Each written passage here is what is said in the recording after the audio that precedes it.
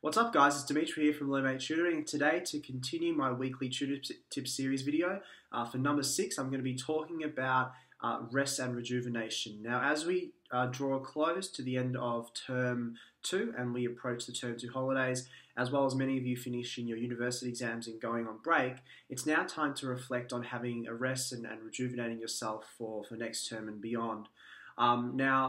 Many students at this time of the year are going to start feeling restless and so forth, and as tutors you need to understand, is it time to give them a break? Is it time to even give myself as a tutor a break?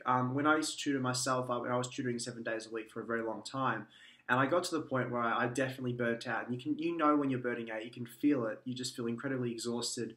So make sure as a tutor that you first look out for yourself, you look out for your health, and you take the time off when it's necessary so that you don't get sick. Otherwise, you suffer, your students suffer, and it's really an unpleasant experience for everyone. In addition to that, it's also good to look out for your students to see if they're suffering, if they're tired, worn down, and so forth, and need a break.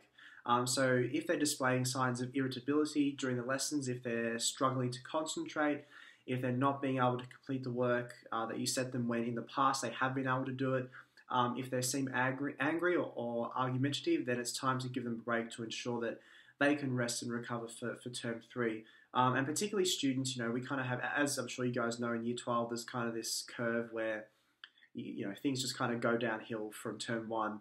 So that's obviously going to continue for many students as they approach term 3, where the weather's still pretty crap and they have a lot of work to do. So it's really important that you're there. You have to be there to support the student and say, look, if you need a few days off, if you need a few weeks off from tutoring, that's cool. And I'm sure you guys too, as tutors, need some time off too. Now, in addition to that, on that basis, I'd like to also remind tutors that if lessons aren't occurring on the holidays, but they're still on the system calendar, please do remove them or cancel them.